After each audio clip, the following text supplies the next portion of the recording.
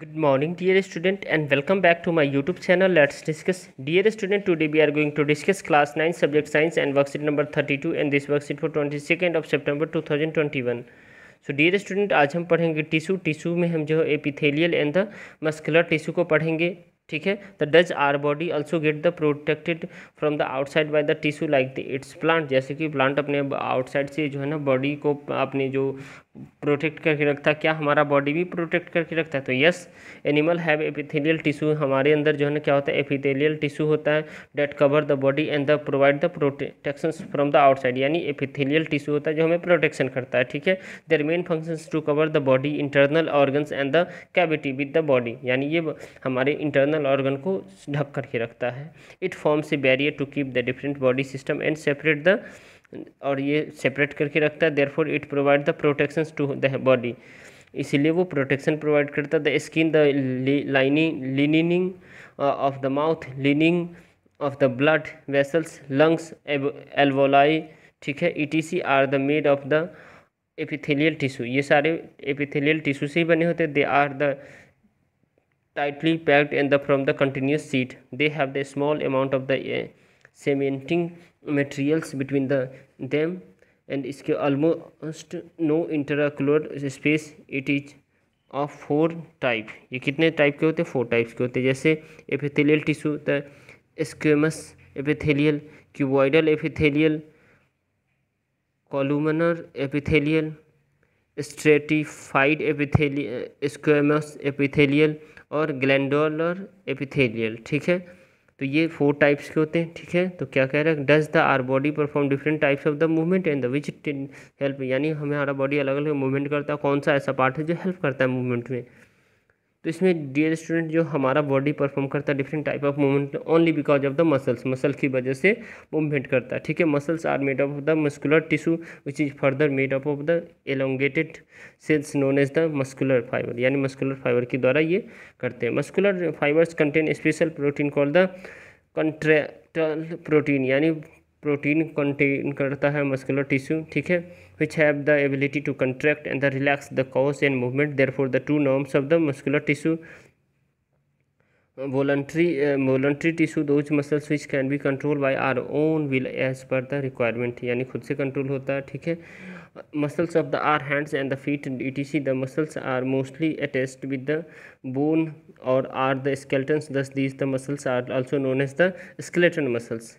Striated muscles, involuntary muscles tissues, those muscles which can not be control by our own will. यानी हमें खुद से control नहीं होता है.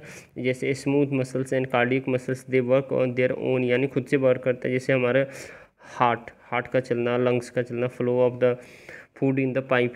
ठीक है. ये खुद से करता है. देखिए स्टेरॉइडेड muscles, the sales tissue are the long cylindricals unbranched and the multinucleated under the microscope. These the muscles shows the alternate light and the dark colors bands or the striations. Therefore these are also called a striped muscles. These the muscles are voluntary in nature and these are the attached with the bone and the skeleton and the help in the different types of the body movement under our will.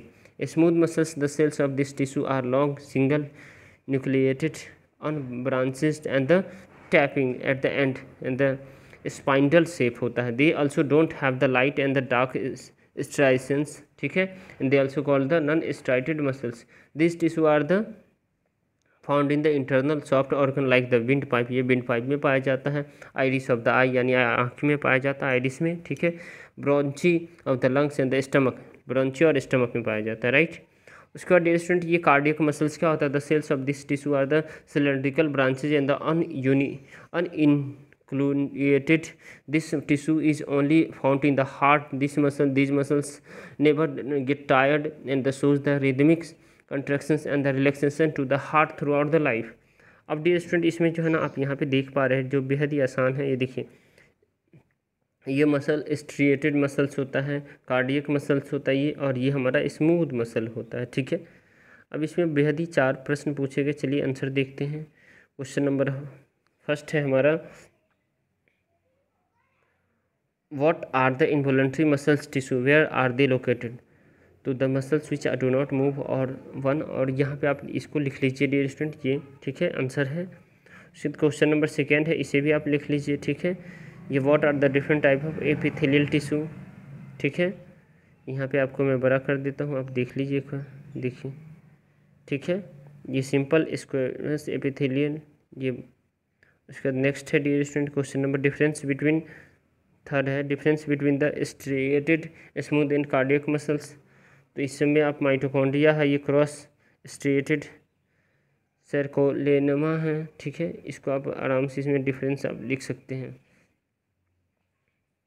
ठीक है, ये लिख लीजिए। उसके बाद आप जो है ना बहुत सारा थोड़ा सा ही डिफरेंट लिखिएगा। क्वेश्चन नंबर 4 है, ये क्वेश्चन नंबर 4 का आपका आंसर है, ठीक है। आपको लगता है ये वीडियो हेल्पफुल है तो इस वीडियो को जरूर लाइक करें, अपने दोस्तों तक शेयर करें, और चैनल पे नए हैं तो चैनल को सब्सक्राइब करें। तो फिर मिलते हैं नेक्स्ट वर्कशीट में, तब तक के लिए bye bye, take care, have a nice day, ठीक है।